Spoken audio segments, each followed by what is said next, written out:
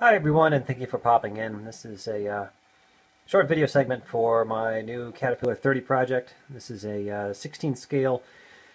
Well, to be quite honest, I don't really know how to pronounce it. I believe it's Riecke or Riecke. Very heavy Caterpillar 30 die-cast model.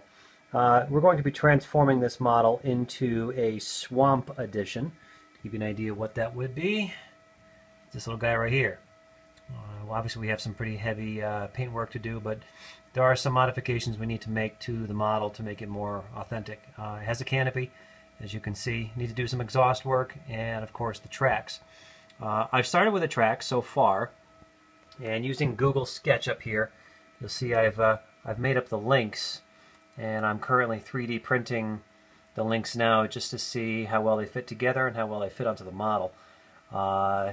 These are roughly 35 millimeters wide, and they're actually designed to fit on the model, not necessarily designed to the specification of the authentic 30. Obviously these need to fit on the model, so it may not be completely accurate, but from the surface and from the side you'll be able to get a general feel for the actual design. So on that note, we'll go over here and take a little look at where we're at. These are 3 particular links we are 3D printing. I actually went through an entire spool of filament, rather expensive filament actually, and I was trying to fine-tune my print settings to get the highest resolution and highest detail possible, and I think that I've actually had it pinpointed down. I've been able to actually bring down pretty fine detail as small as 0.5 millimeters. So I'm very pleased. This is kind of a big deal for me. I've been trying to get this as high resolution as possible, and I don't think I can go any higher than the way it is right now. So these are actually some of the samples. These were from a Caterpillar 20 model I worked on several months ago, and adjusting some of the settings, you can actually, well, I don't know if you can see it, but the Heister logo in the center was never quite clear until I got all the way to the end over here, which was the latest and the finest print I was able to come out with. In the process, overall, I had over 130 of these printed using all sorts of different settings, and I could tell from the beginning that the print was not going to come out, so I would kill it and just throw out wherever I was at and start fresh. The 6 here you see in front of you were basically, they looked okay from the beginning, and I figured I would let them go all the way through.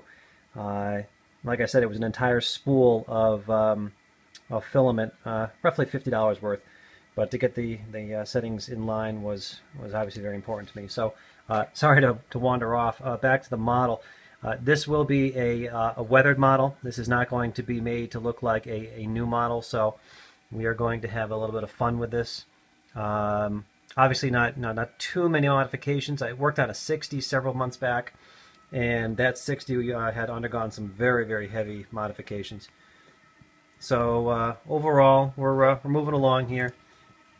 Currently printing at 195 degrees Celsius, and the print bed is heated. If you've seen some of my videos in the past, you would see that I normally point out this information. We're at 55.8 degrees Celsius.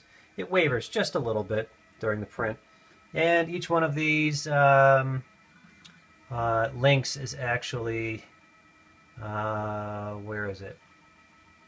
There it is. Layer 7 of 88 total, and we have 1 hour and 6 minutes to finish these 3 prints. Yes, we're going to be printing quite slowly, but to get the highest resolution, you need to print that slowly. So I'm okay with that. I'm not looking for volume here as much as I am quality. That's it. This will be segment 1 of several, and I will update the video as I can. Thank you. Have a good day.